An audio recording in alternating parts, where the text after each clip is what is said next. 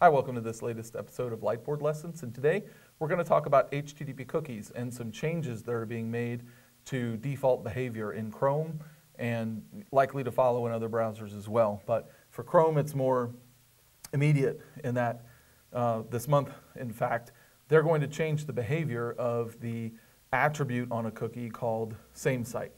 Before we get to that, let's talk about what cookies are and what they do first. So an HTTP cookie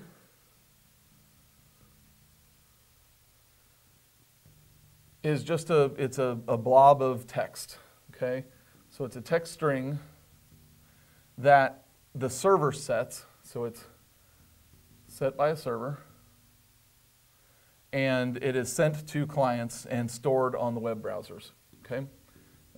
Well, stored by the client, typically a web browser. And then anytime the client needs to make a request to the server, depending on what kind of request that is, those cookies are then sent back to the server. They can be used for managing sessions or by ad tracking or any kind of marketing purposes. Cookies are used by a lot of things, but session management, some people store credentials in there, which don't know that I would recommend that, but some sites do. And so within the concept of the cookies, there's a context based on the request, and that is it's a first-party context or a third-party context. And there is a second-party context, but it's treated exactly like first-party, and that's usually with data sharing agreements. But first and second-party act the same way, so we'll just talk about these two. And so the first-party is, like if you type in a URL, you're going to go to DevCentral.com, and of all the requests coming in for that request, match DevCentral.com, that's a first-party or SameSite. Now, if you have scripts, whether it's analytics from Google or whatever, or an iframe, so like we embed this Lightboard lesson from YouTube into DevCentral, that would be a third-party or a Crosssite request, okay? And Crosssite requests have a security implication, and you may know that as CSRF or Crosssite request forgery. And to give a really simple example, if you have a bad actor sitting out here, Mr. Skull and Crossbones, that's terrible. That's kind of like a sad comma. But anyway, you got a bad actor here, and he wants to prepare a request for a funds transfer on a site or any kind of a transaction, and so he'll forge that, and then he will send that. So that's step one. He'll create some kind of forged request, and then he will embed that request in a link, and then send that to a user either through malware or some kind of a compromised site to a visitor of this site, of the forged request. Visitor of that request. Okay?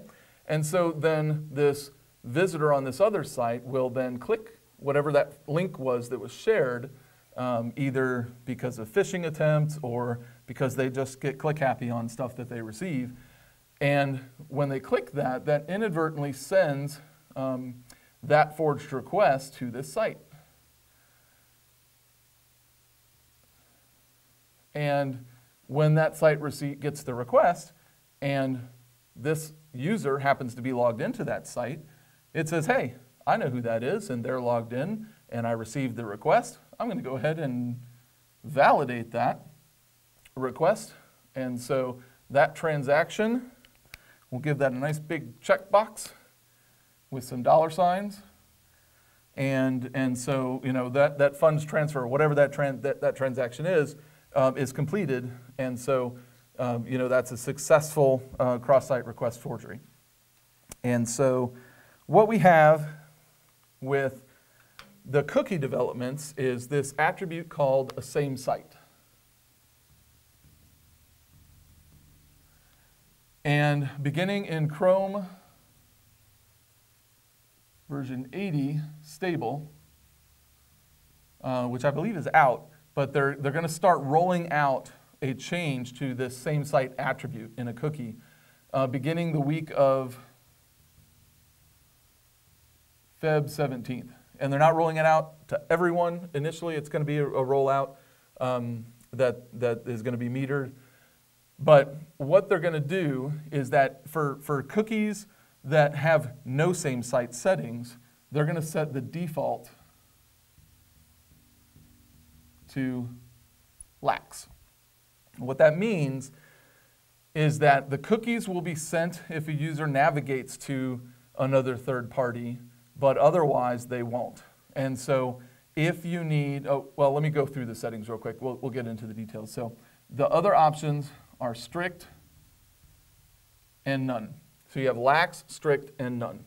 Strict means that the cookies for any particular site are not going to be sent beyond the local site, period. Even if you have cookies to the other site, they're not going to be sent on that request if they came from here.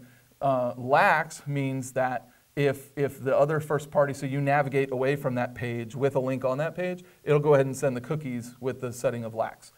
None means that they're going to go ahead and send all the cookies because the SameSite setting is none. It's like, really? We don't care? Go ahead. But the caveat to that is that you also have to have the secure attribute, which means it does have to be an SSL connection. And so none and secure will kind of create the effect of how you have always expected cookies to work. So that requires that you are explicit in setting your cookies. So today, if you're an app developer and you don't use the SameSite directive at all, then you need to go test and see how this works out for you and your applications. And you might need on some of your cookies to go ahead and set none and secure to your cookies. It's always good to be explicit anyway. And so maybe you're fine with SameSite equals lax and you're going to let Chrome take care of that. But every browser acts a little bit different. And so being explicit is a good thing. And maybe there's some cookies where you need to be strict. You absolutely don't want that cookie going anywhere except your site. You think about financial sites and all that. So SameSite is critical tool for beating cross-site request forgery, but any one setting on anything is not a panacea. Defense in depth is important. So what needs to be done? How do you engage with this? Well, really the work belongs to the app developers. They need to decide how their cookies need to work, whether it's their cookies or the third parties that they incorporate into their application experience. And so that can be changed at the app level, but with infrastructure like Big IP, you can use iRules or local traffic policies.